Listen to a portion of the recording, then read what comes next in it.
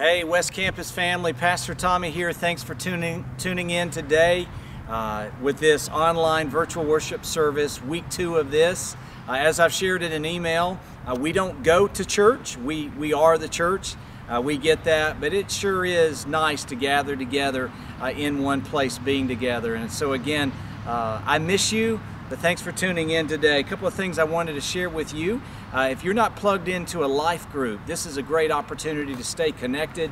Our Sunday morning life groups are connecting with one another through Zoom and Google Chat. So if you're not in a life group, you can email me, tommy@fbcmcdonough.com, and we can find a group for you. I love our life groups. We also have two new groups that are forming. Randy Dodd has a new group, a men's group, starting Sunday night, March the 29th at 6 p.m. Again, they're going to keep that group under 10 people. They're going to be studying the book of Proverbs, and so that'll be 6 p.m. Sunday night, March 29th, as well as a women's group that's going to be starting soon.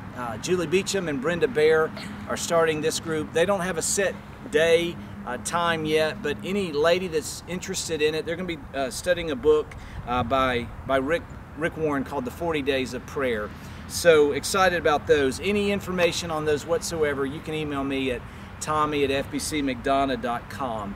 Final thing I want to say is thank you for your giving. Obviously, we don't gather, we're not passing the plate, and so we've had an opportunity to give online, but now more than ever, thank you for your giving. You can go to fbcmcdonough.com/giving, or even just our website, fbcmcdonough.com, and there's a tab there called Giving, and you can give online. We certainly appreciate that as we continue to meet needs in our community. Thank you for your generosity, and thank you again for tuning in as we continue in our time of worship.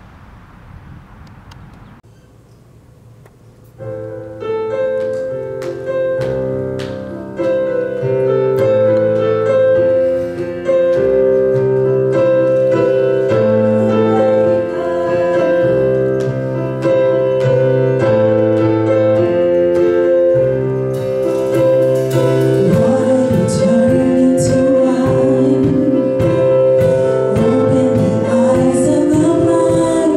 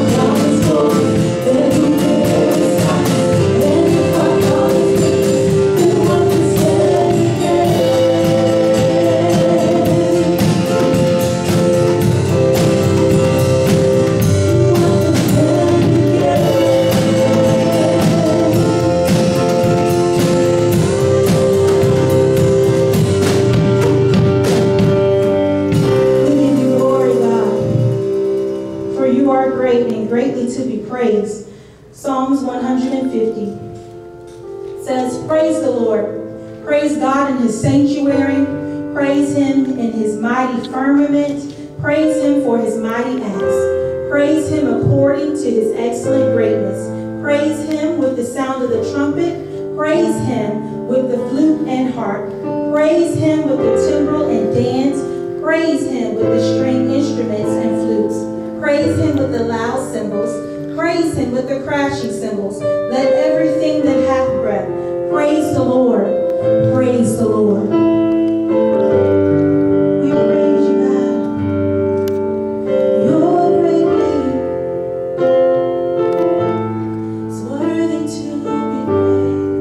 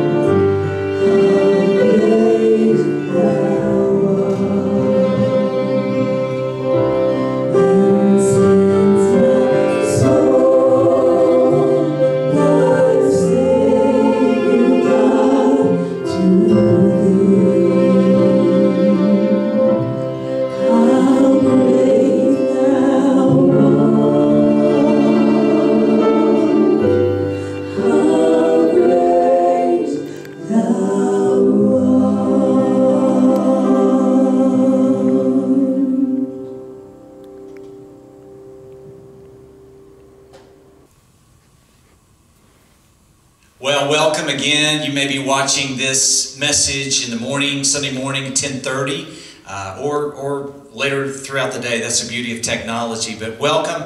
I want to share with you some things I've been reflecting on, some things that I've been learning as we've been dealing with this pandemic, this COVID-19 corona crisis. One of the things that I'm learning is that growth comes through pain. Growth comes through pain, and pain comes in two forms. There is the pain that we inflict upon ourselves.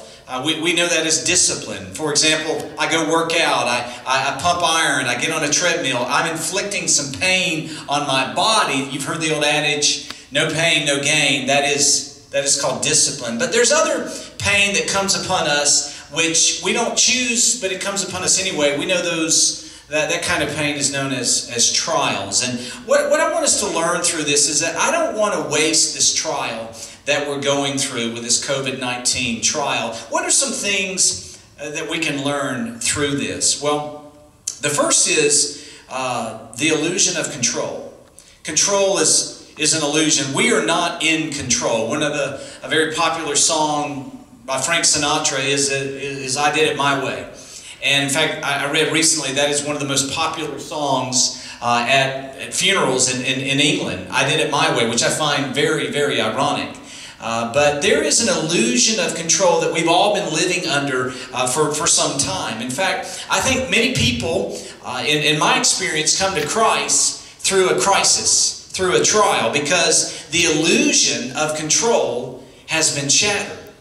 I've talked with a number of people. I've lived in several places throughout my life, whether in the north or the south or out in Texas. People with education, middle to upper income levels, people that are well off financially, oftentimes they assume a level of control. And when that illusion is shattered, it may be a job loss, a health crisis, COVID-19 for example, it may be a marital crisis. When that illusion of control is shattered, people come to know Jesus. I want to share with you a story in Luke chapter 12, very familiar to many of you, about a man, a rich man who was living under an illusion of control. Jesus shares this parable in Luke chapter 12, starting verse 15.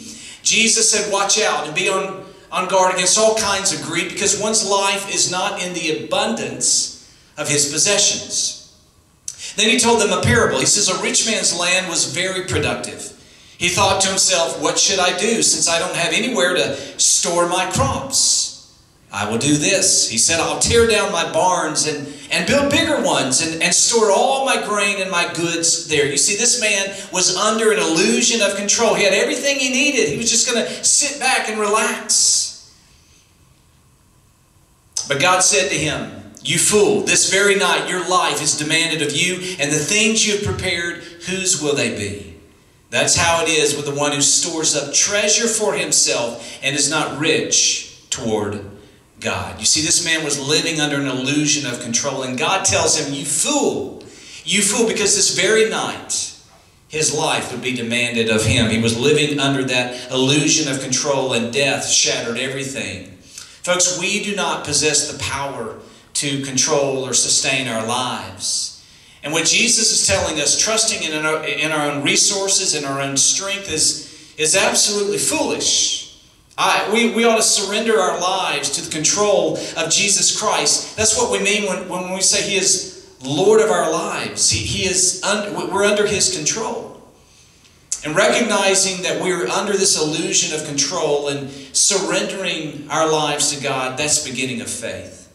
And oftentimes, we need a crisis in our lives, a trial to go through to see our need for Jesus. Because oftentimes we are attempting to control our own lives, and that is absolutely foolish. Many people are addicted to substances, and there's a lot of people that may not be addicted to substances, but they are addicted to power and wealth and comfort in the belief that they can control their lives. Many people seek to put their trust in their own strength rather than in the strength of Jesus. And folks, we need to wake up from our foolishness.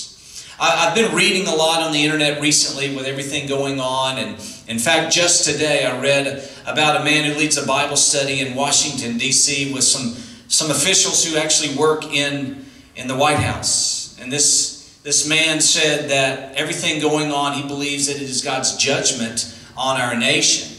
And that very well may be, but I would say it also may be God's grace.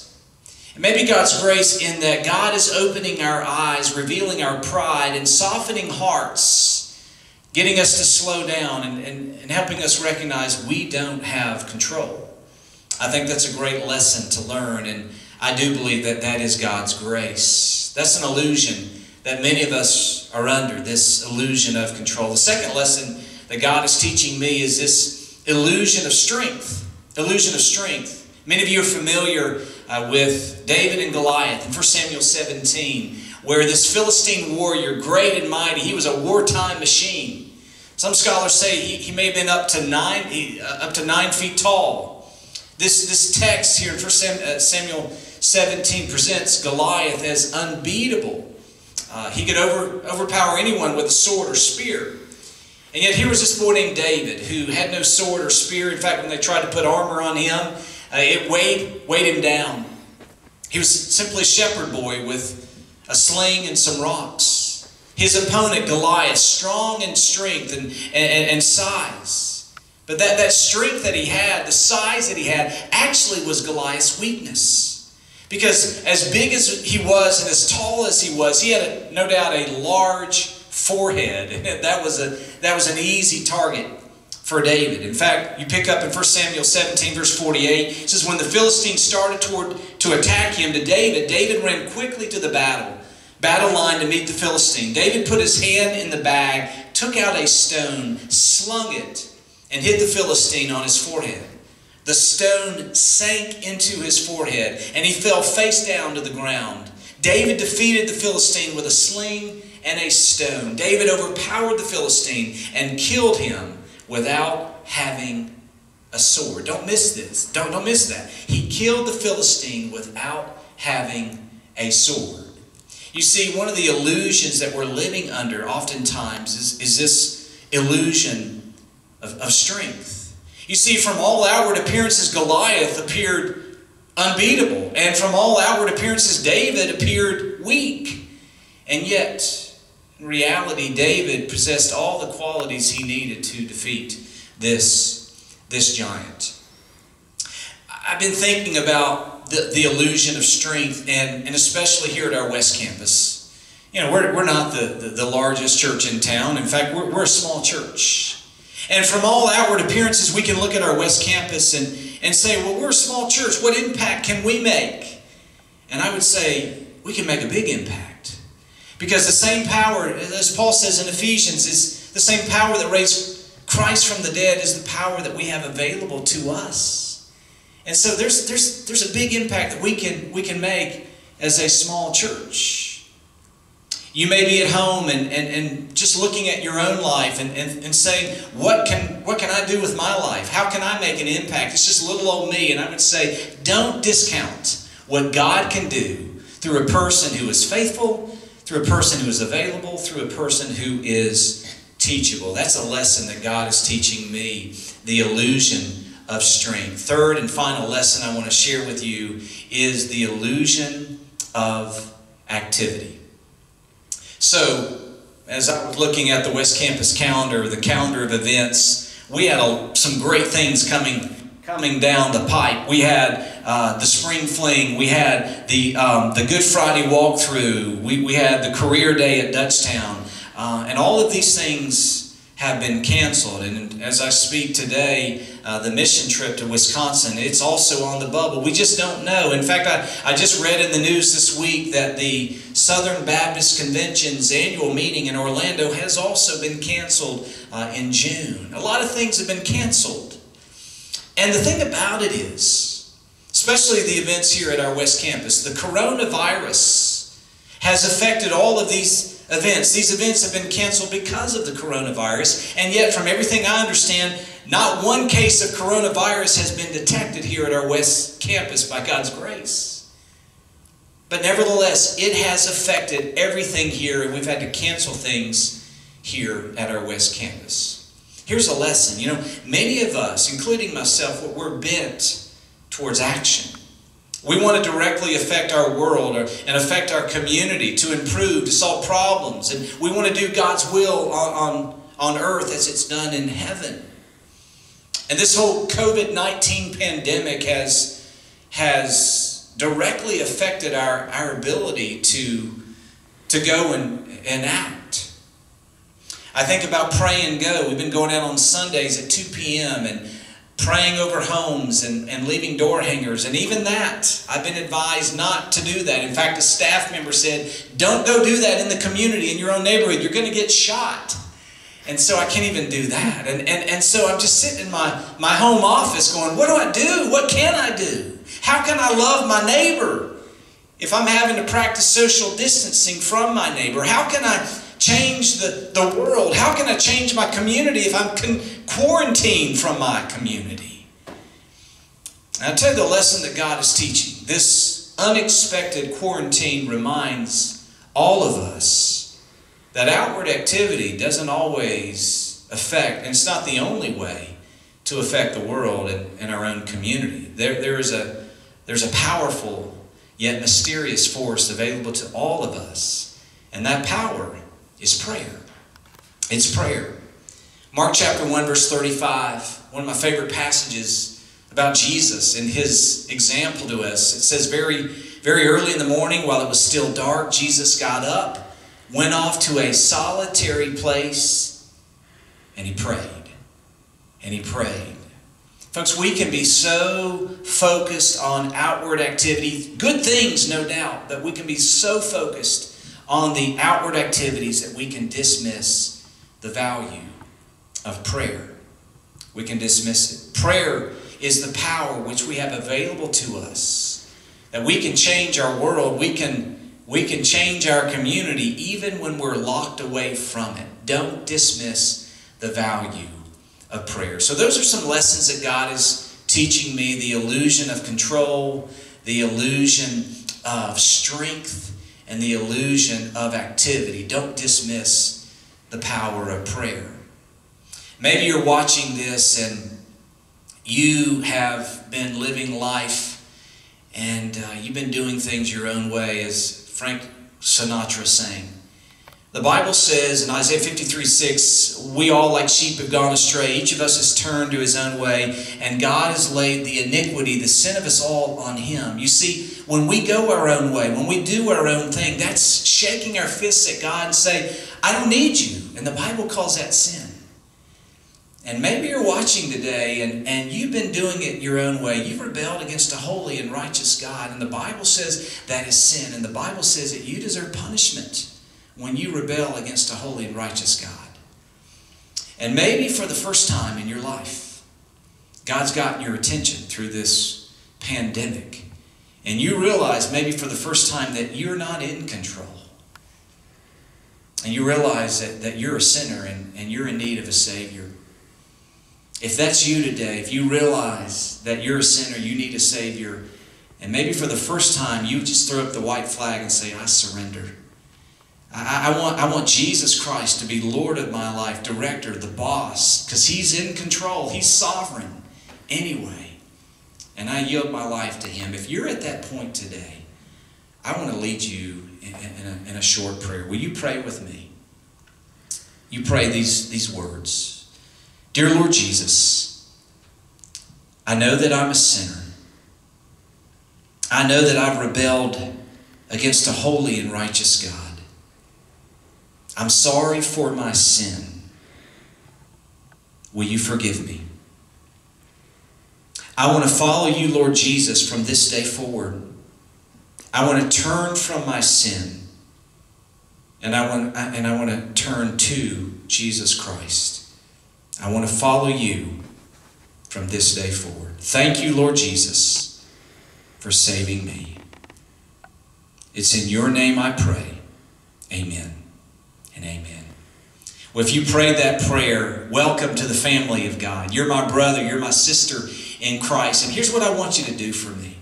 On your screen, we're going to place my number, my mobile number, which is area code 864-630-9459. Here's what I want you to do. I want you to text me right now. Don't wait. Do it right now and say, Pastor Tommy, I became a Christian today. That would bring me great joy, and I'd be happy to follow up with you and send you some follow-up information to get you on that path on how you can grow in your faith, how you can learn what it means to be a disciple of Jesus Christ. That would be my great joy to send you that info. Thanks so much, and may God bless you today.